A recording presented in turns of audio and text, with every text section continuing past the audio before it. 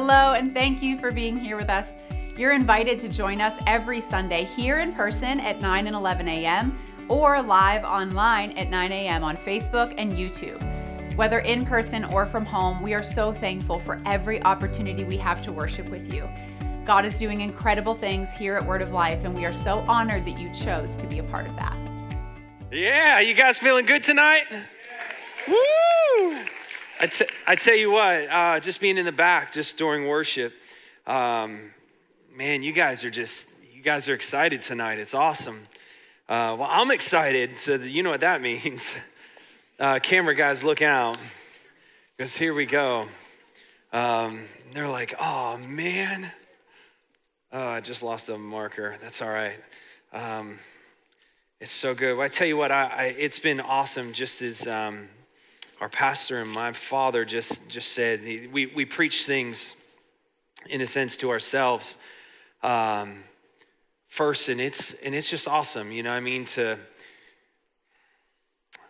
never want to just preach to preach, you know, never want to just study to preach the message. I've just come to the place to where I want to study, and I just want to learn, and I want to grow, and I want to get in here to know him. And that's just because when we know him out of the abundance of the heart, you know, we speak, we move, life and death are in the power of what? The tongue. Out of the abundance of the heart, the mouth speaks, you know. And I just think about that, what Pastor was talking about with just being that light, being able to do and spread the gospel, whether it's through finances, whether it's just, especially, man, that is so powerful in Acts chapter 9 with just laying on of hands and just seeing the power of God move. And I thought about this. This is so huge because, what was it? It was Tabitha. Was that what it was? It was Tabitha who was raised from the dead. And Dorcas, hey, thank you for not naming me that, you know. That would have been terrible, you know. I would have had to get like really tough in school, you know. But it was Tabitha, right? Yeah. So, but when Tabitha was there, I thought about that, to where the ladies were all showing the coats that she had made. They were showing things, and I think about that in a sense. And I know Peter walked in the room, but in a sense, when Jesus walked into the room through Peter. You know, you are the hands and feet, Holy Spirit in you. And I truly believe that when we reach, that's why when we lay hands on people, that's why when we speak, you know, it's Holy Spirit speaking through us. It's Holy Spirit laying hands on through us, through our shell. And in that moment, you know, when Peter walked in, they were like, oh, look at this code. They were remembering things that were. Okay, but I believe that, you know, when Jesus walks into the room, he sees things as they are, not as they were, you know, and that's so amazing. And I think we can get caught up so much in something happens and our mind is immediately drawn back to another point in time to where something failed, something didn't work out, a story that we heard that it didn't work out for them. And I think of that so much when it comes to sickness, to where, you know, maybe you're not feeling well, maybe something's going on, maybe you get a bad doctor's report, and then immediately you're like, oh, well, you know, how the enemy works. The enemy, he's a jerk, and he's just dumb, you know? And he'll come up, and the moment something happens, somebody will come up to you that maybe like, that doesn't even like never talks to you about anything like that, and will just like say something that just like really kind of hits on that point. Maybe it's a bad doctor's report, and then all of a sudden, oh, I just had an aunt so-and-so or an uncle this or this, you know, that, oh, well, they died from that. And then all of a sudden how the enemy starts to work, how the enemy tries to plant those seeds to get you to doubt God's word and who he has called you to be, God's word and what he has promised over your life. And I think of that to where all of a sudden we start to think about something other than God's word. And in that moment, it's just like, no, I am taking that thought captive. I am not allowing that to be planted in my mind. I'm not going to move forward in this story about somebody else. I'm going to move forward in the story about Jesus, who totally paid my price, that paid for my sickness, that paid for my disease. And I'm going to step into every single thing that he paid for. That's just period. That's just what it is. You know, and I thought about that in that story, and that's amazing. And that's kind of what we've been talking about When I brought up about David and Goliath and the Israelites as they're camped and here is in the valley of Elah, and here's Goliath that's taunting the Israelites, and David shows up, and it's like, wait a minute, like, who's this dude? Like, what right do you have? You can't be saying those things because we are the one with the covenant. And it just pulls in so much, again, to where our minds get drifted, because you had the Israelite army here that was divided and cowering in fear, and you have David who was undivided and running forward in faith. And we talked in Proverbs 2, for only the godly will live in the land, and those with integrity will remain in it. Those with integrity, it takes something different than the world's course to have true godly integrity. And I brought up this question is not so much do you have integrity in the world's definition of like, hey, are you a good person? But does God's word have integrity within you? When storms come, does your life stand? When something happens, what is your foundation? What are you standing on when something comes along? And I think that was so key, and just how Holy Spirit puts those things together, because it's not focusing on what was and everything over here. It's focusing on what is, and that's the promise of God that never fails, that is the same yesterday, today, and forever, period. And so you have David here that shows up on the scene, that he's like, wait a minute, I have a promise. My foundation is in fear. He was looking around, and an entire camp, including family members and probably friends, that in a sense that their foundation was fear, but his foundation was faith, because faith doesn't come from your head. They were feeding on the fear of Goliath and the fear of this enemy. So many of us feed on the fear of the enemy. Feed on the fear of what's happening around us. And it's just an avenue. It's just a container. The things that are happening in the world, the things that happen around us, it's just a container that the enemy is using to plant those things. And I say that, wait a minute, if the enemy is going to try to use those containers and those outlets, wait a minute, I am God's vessel. I am a temple. I am a container. If the enemy is going to try to do that, I'm going to one-up him, because I am full of all of heaven. And as he's trying to create these outlets, I am going to be the outlet for heaven to invade earth. And so that's exactly what David was doing here, because they were feeding on fear and feeding on fear. And we have a tendency so much to feed on fear. And I think even when we have to be so careful, because even when we're listening to, in a sense, Christian things, Christian news sources and Christian media and even teaching cannot replace God's word. It needs to complement it.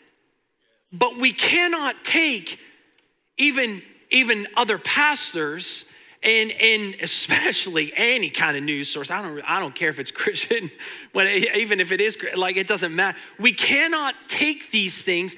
They are not God's word. They should be speaking God's word.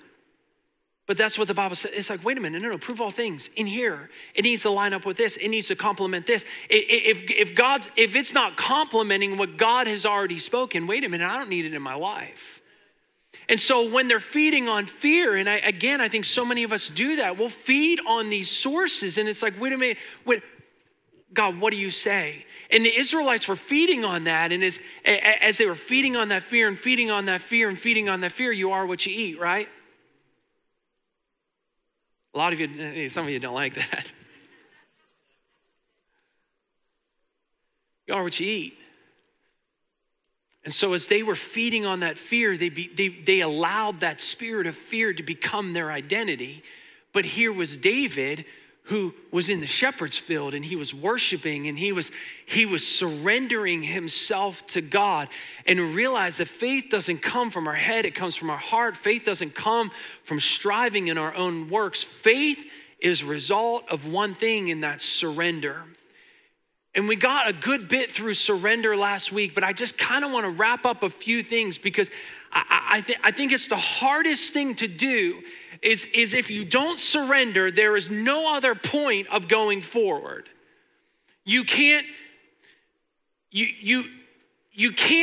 flow. You can't move. There is nothing else until you let go, until the definition is to abandon oneself entirely. And why don't we want to let go?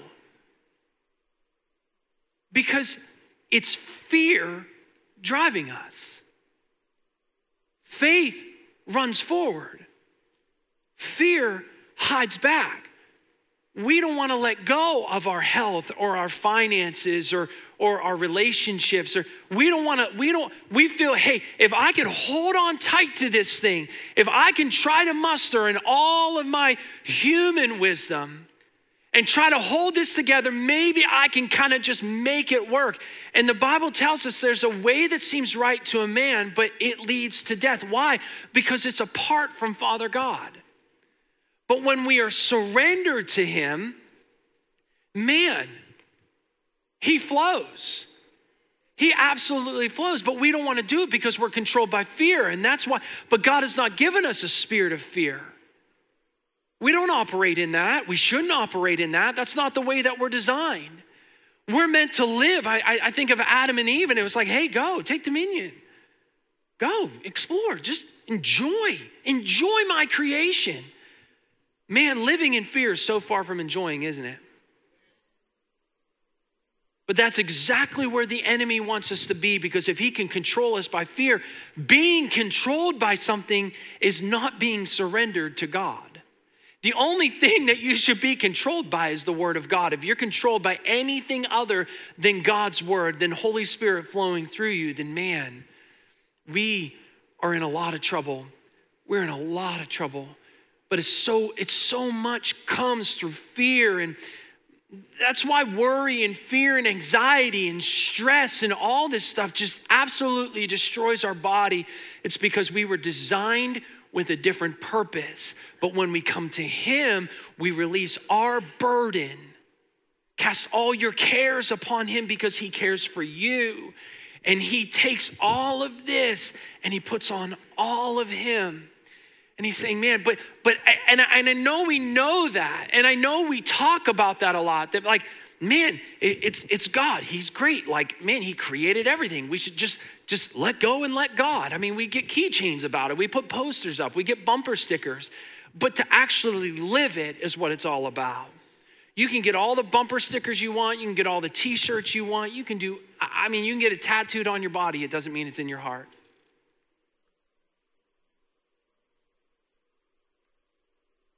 We need to live it. It's the fruit. A dead tree doesn't produce fruit. A tree in his water, in his living water, flowing from him, pulling from him. And I'm telling you today, if your tank just feels empty and it's because you've been driving on roads you were never meant to drive. But you get in him, and it's like the Samaritan woman. It's like, man, I'll give you water that you'll never thirst again. You'll never thirst again. But if God would just handle my circumstance, if God would just handle my situation, if he would just change what's going on, if he would just bail me out of this, then I'd be good. No, you wouldn't. Because it's the foundation of who you are that's causing what's going on. Because here's the deal, that if God just takes the problem and moves it, and then all of a sudden, then we have no foundation. Because it's all about the problem. The problem. It's what we allow inside of us. This going on out here. It was never the wind and the waves that sank Peter. It was when he got his focus on it. It was in a sense when he allowed the wind and the waves to get inside of him. And so we want God just to change the circumstances. And God's like, no, I want to change you. Because if you're only as good as your circumstances, then I will only be as good as your circumstances are going. But if I am truly God in your life because of who I am, then no matter the circumstances, you're founded on me and you'll never go down.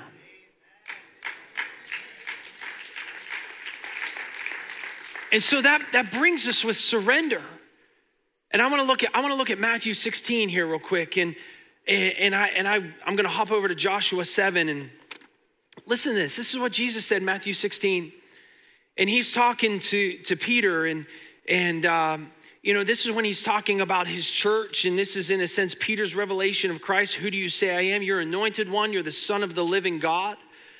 And this is when Jesus says that I give you the name Peter, a stone, and this rock will be the bedrock foundation on which I will build my church, and the power of death will not be able to overpower it. I will give you the keys of heaven's kingdom realm, to forbid on earth that which is forbidden in heaven, and to release on earth that which is released in heaven. This is the promise that God just spoke out, that Jesus just spoke out over, in a sense, over Peter in that moment, over his disciples, and over us. It was a declaration. It was a promise that was set forth, but he's saying, but here's the deal. It's gonna come through surrender. Because a little later in the chapter, Jesus then said to his disciples, if you truly wanna follow me, look, this is great, this is awesome, but it comes from following me. You have to surrender. And he says this, if you truly want to follow me, you should at once completely reject and disown your own life. What does that sound like? Surrender. Completely letting go. Completely letting go. And you must be willing to share. Nobody likes this part. Share my cross and experience it as your own. It's like, well, I don't know. I mean, God, I want the blessing. I want the add all things unto me. But man, when I seek you, when I surrender, I have to let go, and it makes me feel incredibly uncomfortable. The cross was incredibly uncomfortable, wouldn't you say? It was incredibly uncomfortable. But I'm telling you what, when we get into that place, it says, experience it as your own, as you continually surrender to my ways. Oh, but this is so good. For if you choose self-sacrifice and lose your lives for my glory, you will continually discover true life. He's saying, man, all of me will open up and flow in you and through you. All of me in all of you. But we have to take that step to say, okay,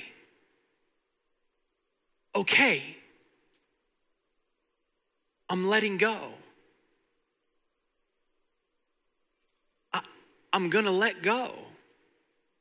And God, what are we doing? I'm not gonna trust myself anymore. I'm gonna trust you. It's hard because we've been hurt, we've been let down, we've been deceived. So many different ways. And we take our life experiences and we put them on Father God. And what we should do is that we should take his experience through his Son and put it on us. We shouldn't look at things through the lens of our failures and our faults. We need to look at everything through the lens of Jesus. And in that moment, he says, but if you choose to keep your lives, if you choose to hold on, if you choose to try to do it in your own strength, you will forfeit what you try to keep. You will forfeit what you try to keep. Look over here in Joshua 7. I'm in the Passion Translation, and this is huge. And I thought that this was absolutely powerful. There is so much in the book of Joshua. It is just amazing. But here they came into Jericho. They just saw an amazing victory at Jericho. And then Achan chose to do something that God told them not to do. he stole things, treasures that were devoted to God. And all of a sudden, it says the Israelites violated the commandment regarding the wealth of Jericho. Look in Matthew 16, he's saying, if you violate my commandment of letting go, you'll lose everything you try to keep. You hop way back, it's the same principle. God is the same yesterday, today, and forever. He is the same since before he created time. And he will be the same even after time. That's why these principles, when you look through the lens of Jesus, that's why it just falls into line from the very first sentence to the very last sentence. That's why it falls into line. But listen to Achan, it lines, I mean, it's on point. God really knew what he was doing when he wrote this. He really did. Get this. So this is Achan's sin, and this is so amazing to me because here's Joshua that sent out spies. What did they do with Moses when they were going into the promised land? They sent out spies, right? And the first report into the promised land was fear. And that's why they didn't go. It's like, oh, wait a minute, there's giants in the land. It was out of fear. And this, they sent out spies. And when they returned to Joshua, they reported him, there is no need to trouble the whole army that conquered Ai. There's no need. It's small. It's little. They had one victory, and all of a sudden, they got all caught up in themselves. The first report was out of fear. Now, this report was out of arrogance. And both fear and arrogance are both self-centered pride. It's self, not surrender. And here they were in this moment. There's no need. So Joshua only sent 3,000 men. And then all of a sudden, Ai fought back and they killed 36 of Joshua's men. And when Israel heard of their defeat, their hearts melted away with fear. Is fear from the kingdom? No. They were focused on themselves, not on surrender. That all of a sudden they were allowing something other than the word of God to be forefront in their lives. And what did God do? He spoke to Joshua and he said, stand up. Why are you groveling before me? Knock it off, right? Stop having your pity party.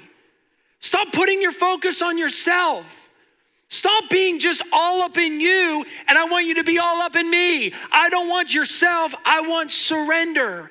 And he's saying, look, cursed things are among you. That is why Israel is powerless, has retreated from their enemies, and in danger of annihilation. Tell them, this is what Yahweh, the God of Israel, says. O Israel, you have in your midst, now put this in our own lives today. You have this in your midst, what must be devoted entirely to me. You cannot stand against your enemies until you remove the devoted things from your midst.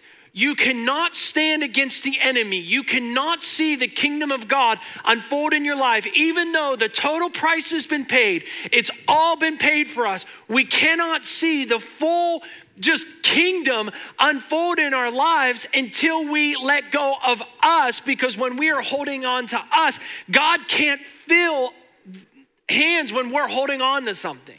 He's saying, look, put that down. Now I can go to work.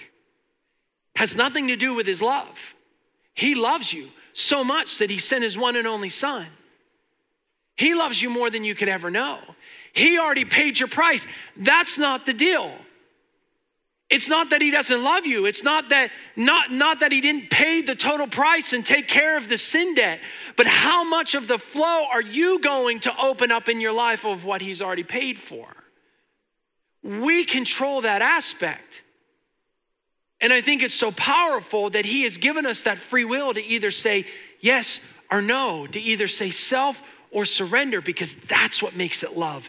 And that's what makes it powerful. Because in this moment, how many things are we holding on to when God said, I want you to be a living sacrifice. I want you to be completely devoted to me. But what are you holding on to? I want you to be, you're holding on to things.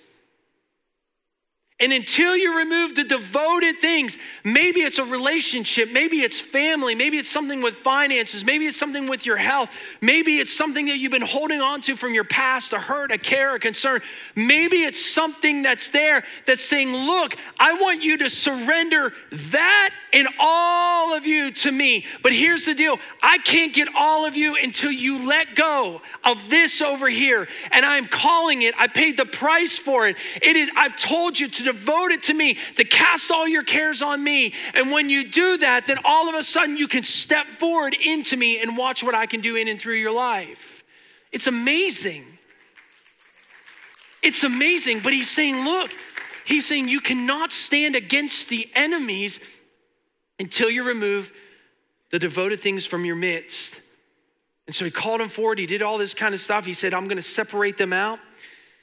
And it says, and Yahweh will indicate which family must come forward. This is amazing, one by one. Then finally, Yahweh will expose the man.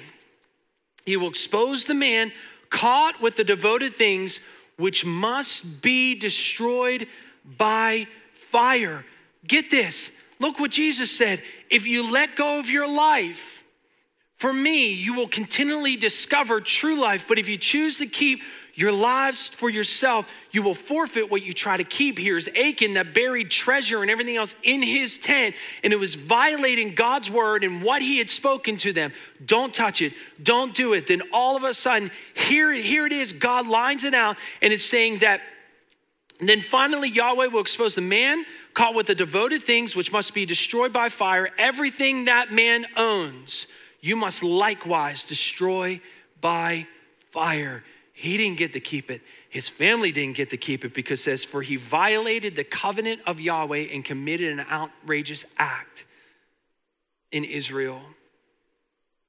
God was saying, no. You need this pruning. You need it. If you try to do it, if you try to do it on your own, you're going to lose. You're going to lose all of this stuff. And in Hebrews 12, I believe it's that line because it says being destroyed by fire. You're going to destroy it all by fire. And here's in Hebrews 12 where it says that, wait a minute, that God is an all-consuming fire. He's all-consuming. I have so many Bibles, I don't even know which one to go to. Here it is. It says, so only what is unshakable, this is the difference. Does the word have integrity within you? Does it have integrity within you? Are you undivided when it comes to God's word? The Israelite army was divided, and that's why they were in fear. David was undivided and he ran forward in faith. He ran forward in faith, and this is so key. So only what is unshakable will remain. Man, the Israelites were shaken, but only what is unshakable will remain. Since we are receiving our rights to an unshakable kingdom, we should be extremely thankful and offer to God the purest worship. Worship isn't just songs. It's a great way to do it. It's an attitude of the heart. It's a lifestyle. We must offer to God the purest worship that delights his heart as we lay down our lives in absolute surrender. I love how this puts it, filled with awe. When we are in surrender, we are filled with awe of who he is. But get this, for our God is a holy, devouring fire. He is a consuming light. We want the purity and the blessing, but we don't want the fire. We don't want the surrender of letting go. And I asked this last week, what does surrender in your life look like to you? What does surrender in your marriage look like, in your finances, in your family, in your health, in your plans, your dreams? What does surrender look like? And I looked up this definition of surrender, and this is actually pertaining to insurance, but I thought about this. Of how, man, we have insurance in Jesus. It's amazing. It says to cancel one's policy, what we were born into in Adam, the policy that we had through Adam, which is death, okay? To cancel one's policy and receive back the premium paid. That is so good. To cancel what I had in Adam and to receive back. I love how the premium paid. Christ was the premium paid for me and for you. And my old self in Adam is canceled. It is dead. It is gone. It's not in existence anymore. And I get to put back, I receive back the image that Adam and Eve were originally created into with Father God inside of them. I received back the premium paid because when Christ died on the cross, man, he paid it all. And he not just, he paid our sin debt. He paid for our earthly sickness and disease, but I think it's so beautiful that through it all, he placed his image, Father God's image, back inside of us. So we are now complete and we are now whole. The premium has been paid back to us, baby. That's what I'm talking about. That's so good. And I believe that's all that's a consuming fire. What is that? A consuming light. What happens when you're consumed? You're immersed. You're not consumed by something if you just have your foot in the water. No, you're completely immersed. I think about this. I've done this. It's probably not good to admit, but it's like when you're driving somewhere and your mind is completely immersed on something else, and you leave point A and you get to point B, and you're like, how'd I get here? I hope I used all my turn signals and I didn't go over the speed limit. I mean, I didn't get pulled over, so apparently I was okay, or at least no cops were sitting alongside the road. But how many of you have been in that point where your brain has just been so immersed in something?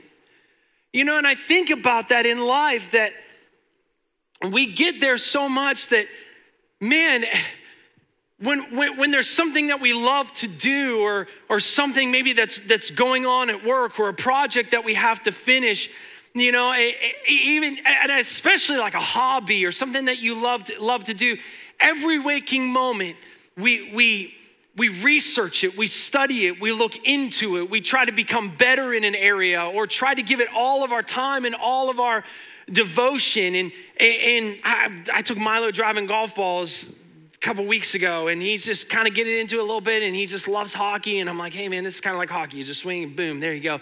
You know, and we go there, and there's these two older guys that came over real sweet, and they kind of gave him like a few like little lessons. But I'm like, man, like, is this all you do with your time? You know, it's like, must be great to be retired. I don't know. Not there yet. You know what I mean? But I'm thinking, like, it's like, man, like, we immerse ourselves in work, in culture, in activities, all for what purpose? Personal gain on some level. And while we're busting our butts to thrive in an area, I think of students that I've talked to over the years being a youth pastor that, well, if I don't do this, if I miss my games on Sundays or do this over here, then I won't be seen by the scouts, and I won't, how many, you know what, you can try to open that door in your own effort. You can try. It might work out okay. You know, I believe a lot of people with adults, it's like they try to do the same thing with jobs. You know, try to work out those things in their own strength. Well, if I don't work Sundays, if I don't do this, if I don't consume my time with this over here, I'll never be able to pay my bills, or I won't get that raise that I'm looking for. And I think of that to where I'm all for hard work, but I can't do things in my own strength, because here's the deal. It's like, I've told these students, it's like, you know what, your plan might work out, it might not. And if it does work, you know, it might just be okay. And I think a lot of it's because it's a natural door. But the one thing I do know, that God can open doors that you can never and will never open on your own. That's what I do know. I don't know if your own plan that you're trying to do in your own strength by immersing yourself into that, I don't know if it's going to work out or not, but I know his plan always does, and he can open doors of promotion and influence in a mere moment that we couldn't even open in a lifetime. And I have proof of it, because when Jesus turned water into wine, man, that was amazing. Absolutely amazing. That this product that took years and years and years, in a sense, a lifetime to perfect. That was here. That was great. That was wonderful. All of a sudden, Jesus did in a moment what these people, because there's like, wait a minute, the best came out now? Jesus went over and above what they put their entire lives into in their own strength. He went above and beyond just in a moment. And there is nothing wasted in your life. You might think, well, I've wasted all these years. I didn't follow God here and I didn't follow the God there. You know, I wasted the past 30 years of my life. You know what? God doesn't waste anything. Again, in that moment, he can do more in a mere moment than what you could have done in the past 30 years.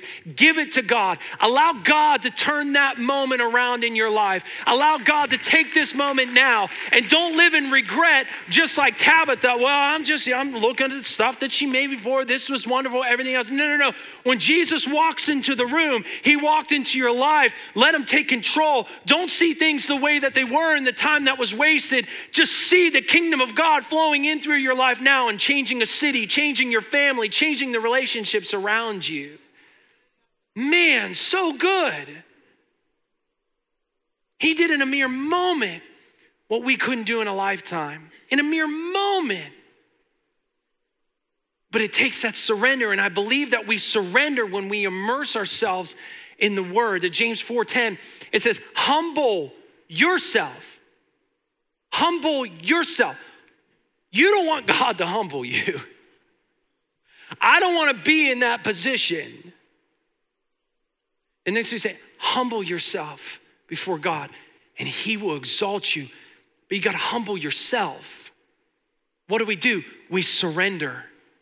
And we immerse. Seek first the kingdom. Immerse yourself in my kingdom, and all other things will be added unto you.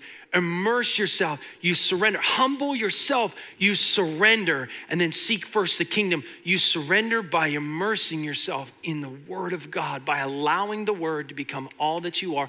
You are transformed by the renewing of your mind. Your spirit man is brand new, but then you get into the word, and all of a sudden your soul, your mind, your will, your emotions, that link between, in a sense, the spirit man and the natural, all of a sudden it becomes transformed to think more like God than this world, and all of a sudden you just see the kingdom open up and flow through you in a way that you never thought possible. It's awesome. It's so good. But humble yourself, surrender, and then seek first the kingdom. Seek first the kingdom. Doesn't seek second, not even 1.5. Seek first the kingdom. Well, I do my 2-minute devotionals every day. I'm good. What if you only charged your phone 2 minutes a day? Some of you would be freaking out because you can't go on social media or play Candy Crush or whatever it is you guys do these days, you kids do these days.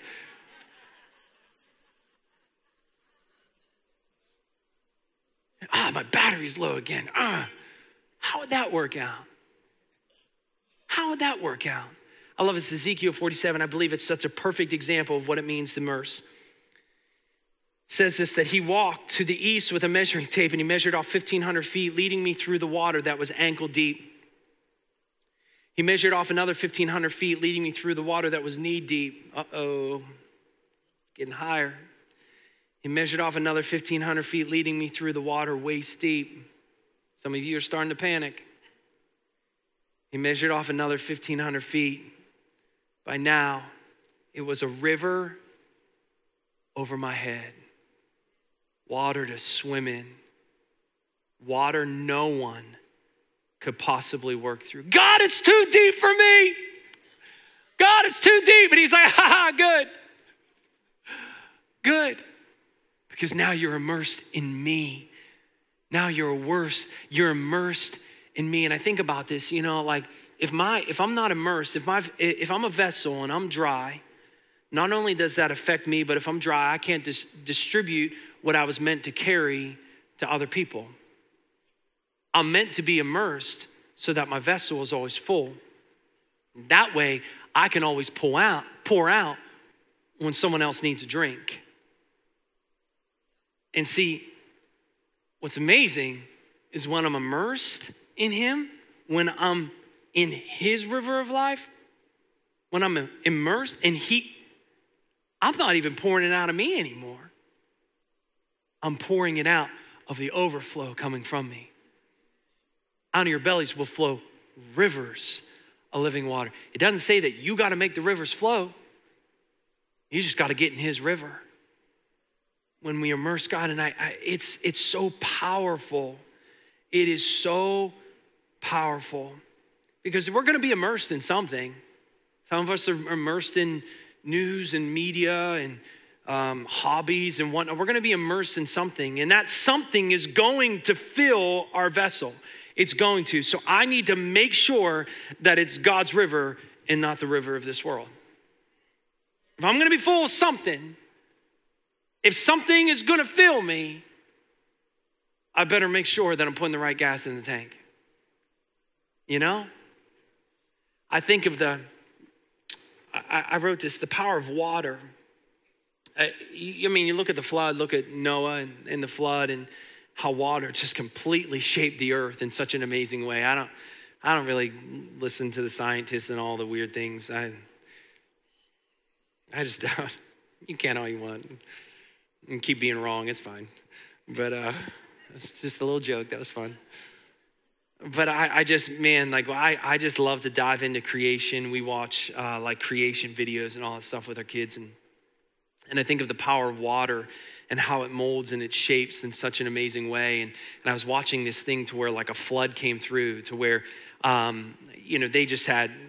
they had like 100 times the amount of whatever their rainfall is for a year. They had like 100 times that in like an hour. And it just washed things away, cars flowing down the street. We saw things with like tsunamis and everything else, how it just wipes everything out. The power of water is absolutely amazing. And I wrote this down. We don't have the power over the shaping. He molds and he shapes us. In a sense, something molds and shapes us. We don't have the power over the shaping, but we do have the power to choose what will shape us.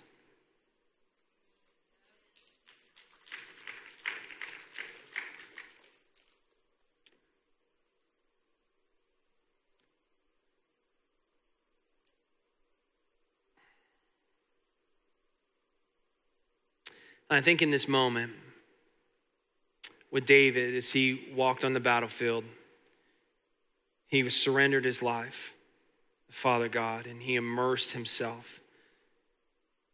Oh, God, you're my shepherd. I don't need a single thing in this world because I have you. And through this moment, through this humbling, through this surrender, and through this just immersing himself in Father God, I think of two main things that it allowed him to do. And through the immersion, he became equipped. And I think of that real quick. We got like 3 minutes here, and I apologize last week. And actually, I did go a little long. But the clock was fast, okay? They fixed it this week. They fixed it. I felt bad. I apologized to Pastor Elaine. I said, hey, I'm sorry I went over. But I said, what? Like, I take responsibility, but the clock was wrong. So they fixed it. So I'm going to just go over on purpose tonight. No, I'm just going to take just a quick minute, because this is amazing, is that when you're immersed in God's word, it equips you to do exactly what God has called you to do. Okay?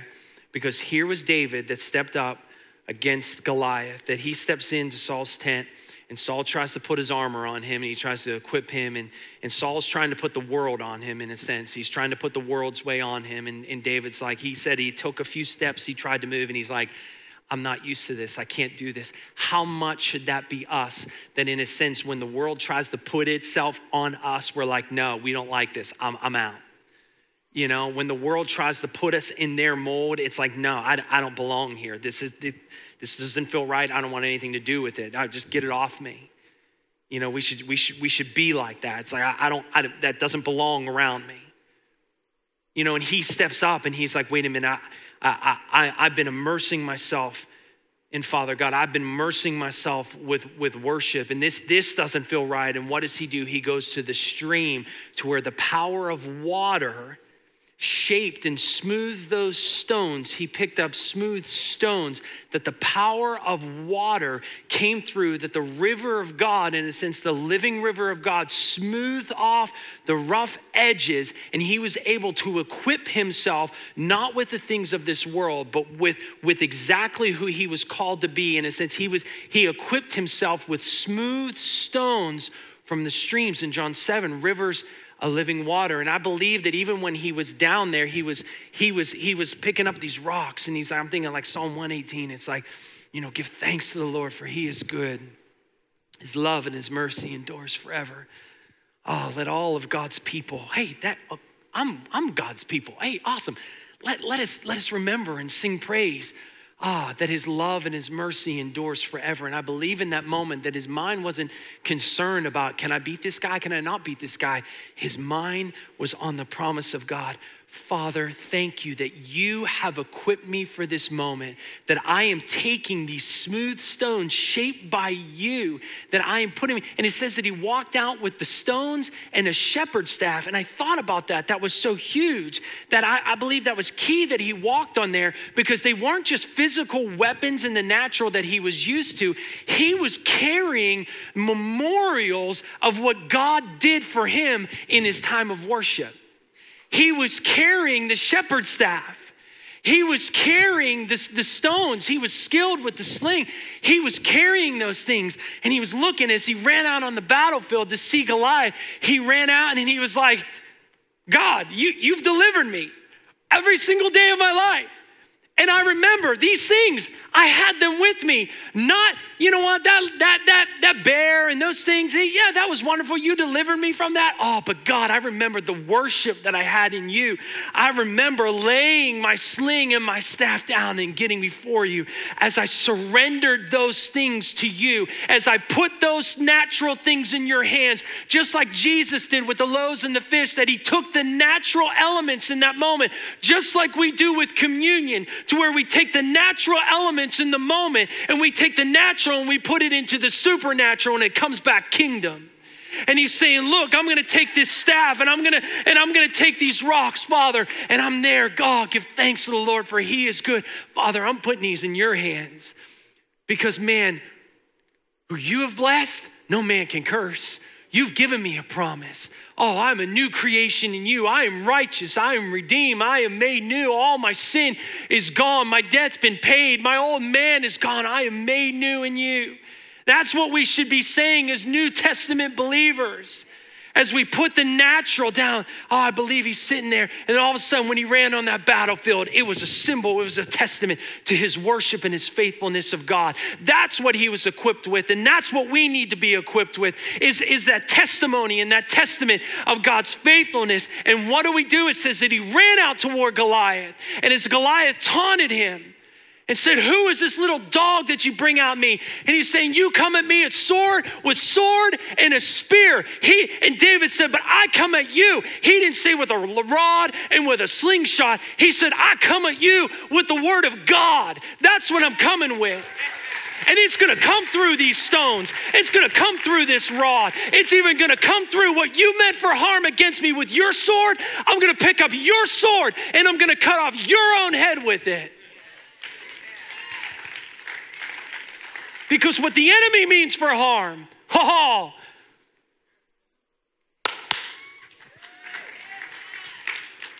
and we are equipped with it. And he ran out to battle. He was surrendered. He was immersed. He was equipped. And then with confidence in his God, with confidence in our God, we run onto that battlefield. And it's not for me to, I hope I win this. It's not for me to prove anything. No. It's to prove what he's already done. It's not to enforce me. It's to enforce him in the kingdom. It's not to say, can I win this? No. I'm not walking on the battlefield questioning. I'm walking on the battlefield to enforce the victory that heaven already paid for.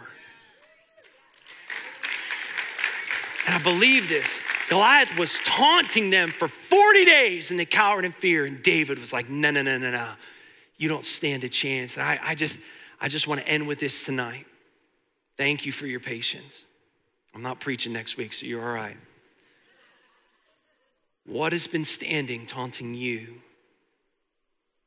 And I want to tell you that it's been long enough. And it's time that we step up and step into who God has called us to be. And I read this quote from Bill Johnson. He's the pastor of Bethel Church in Reading. It's amazing. It's just not a quote, it's just a story that's there. But they have determined within their church, and I'm telling you, I'm declaring that here at Word of Life in Greensburg, Pennsylvania, that they were battling as a church, that their church will be a cancer-free zone. And I'm declaring that we are a city on a hill. We have the answers. We have the life. We step into Tabitha's room and we raise the dead because that's who we're called to be. But I will not cower to fear, and I will not run away. And even when it seems that I don't have my answer in that moment, I step forward and I continue to walk in his purpose. And I'm telling you, it's time that we become undivided for the kingdom, that we surrender and that we immerse ourselves in him. We have to give the things that he has called to be devoted to him. He has called us to his own. He has called us completely, entirely. He has called us to be his own. And it's time that we surrender and that we immerse ourselves, that we equip ourselves with the word and who God has called us to be. And we run on that battlefield and we enforce the victory of the kingdom and watch the kingdom unfold in our lives in a way that we never thought possible. It's so good. Let me bless you as we leave. Father, I thank you so much. You are amazing, God, and we love you, we love you, we love you, and we love you because you first loved us. Oh, thank you so much. Thank you for your victory that's here tonight, Father, and I pray that a new mindset is established here tonight. That, Father, that this word would go down deep in each and every heart and produce 30, 60, 100-fold, that it will not return void, but it will accomplish all that it was set forth to do. And we thank you, Father. I bless your people in the name of Jesus. Amen. Thank you again for joining us. We pray you are blessed and encouraged by today's service, and we invite you to join us again next week. Our services go live every Sunday at 9 a.m. on Facebook, YouTube, and at wordoflife.church. We also meet in person every Sunday at 9 and 11 a.m.